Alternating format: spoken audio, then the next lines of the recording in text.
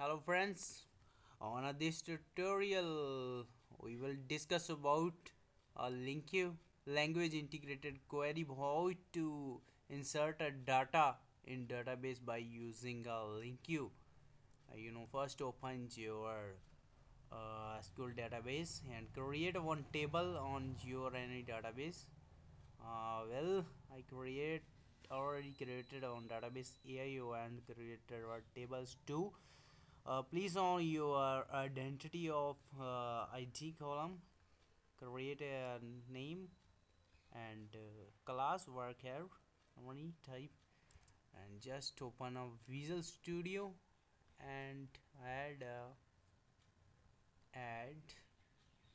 new item data and link you class. Let's create just one any name. You can open a server explorer, create a connection and open your database and drag and drop your table. Just build it and create object of their context to new context, create object of your table stust new st dot class txt class dot text sorry dot text st dot name equal to txt name dot text and pass stu dot insert on submit st pass a object of your table dot submit changes right there. Last one, if you want to return any message, inserted.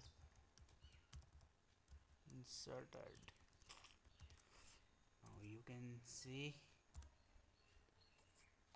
first select from this table, select row, and you can add enter any name,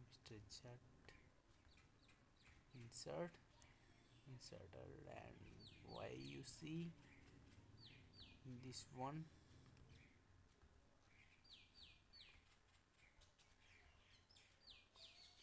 no return and Mr. Yet MCA. Okay, thank you so much for watching this video.